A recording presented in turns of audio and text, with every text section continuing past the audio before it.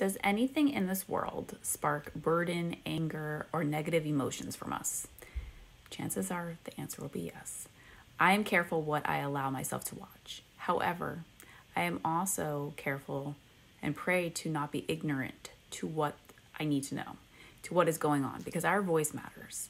And we need to know how to use our voice, what to use it for, and that sometimes those burdens that the Lord allows to stay on our hearts are there for a reason, for us to do something, maybe for us to speak up, or maybe it's to talk to him more about that thing.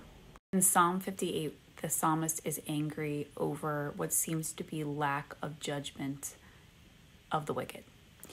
Then we hear this in verse 11 where it says, "Then people will say, surely the righteous still are rewarded. Surely there is a God who judges the earth." God judges the earth. The question that this psalmist brings up reminds us of the question from the book of Job too. Why do we see wicked prosper and the righteous suffer? This verse ends with anchored hope and certainty that God will bring justice. He will reward those who stay faithful to him. So let's hold on to that hope today and every day, no matter what we are seeing and facing. I pray that this encourages you, and feel free to come to the caption and pray with me.